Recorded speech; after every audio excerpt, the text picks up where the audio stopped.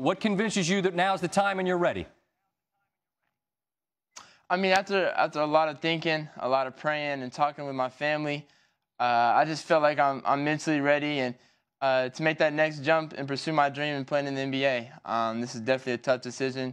I mean, especially after coming up short, not reaching our team goal that I had wanted. But I just feel like I'm ready to make that next jump, and I mean, I feel like after talking with them, I'm ready. I feel like you lived the fame cycle in the world now. What I mean by that is you're this story that explodes on the scene, and we played a big role in it. Everywhere you looked on our air, there you were. And then people want to poke holes in that story, and you're, not 20 years old yet, and there's a lot for you to digest. I just wonder, Trae, what was it like to live in the middle of that when you're the guy everyone's talking about, whether it was good or bad?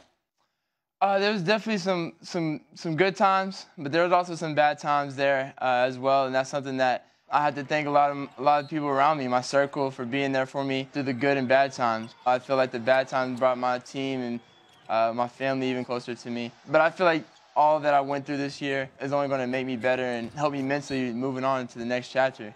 Obviously, family is the best thing any of us can ever have because they're going to be in your corner no matter what. I'm just curious, Trae, if any advice you might have gotten from guys like LeBron or Steph, or the guys that we're talking about, or it doesn't have to be superstar level, but if you've heard from guys that are already there about the life you're already living and what it will take to get there.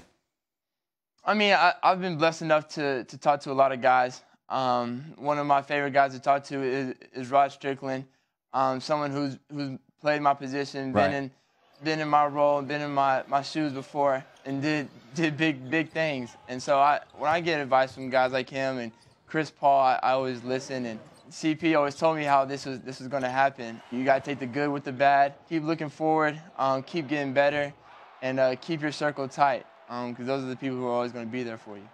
All right, Trae, I just want to close with this thought. Adrian was telling me about how when you were a kid and you'd go to NBA games with your pop, you'd say, we got to go early. You want to get there at 5 o'clock when they open the door so you can watch guys go through their shooting routine. Next year, you're going to be the guy out on the floor going through your shooting routine. And there's going to be some little kid that's going to come in. And when you look up and you see the kids that are coming to see you now, and you're the guy out there on the floor, how do you imagine that moment will feel? I feel like the first time I step out on that NBA court, I may have tears. I mean, to be honest with you, just because I remember being that little kid who wanted to be there so early to watch people play and watch the routine, and now knowing that kids are going to be doing that for me, and I'm a role model to them, is just something that I never take for granted, and I try to be the best person, best role model I can be for kids growing up and kids that want to be like me someday, and hopefully I'm doing that very well.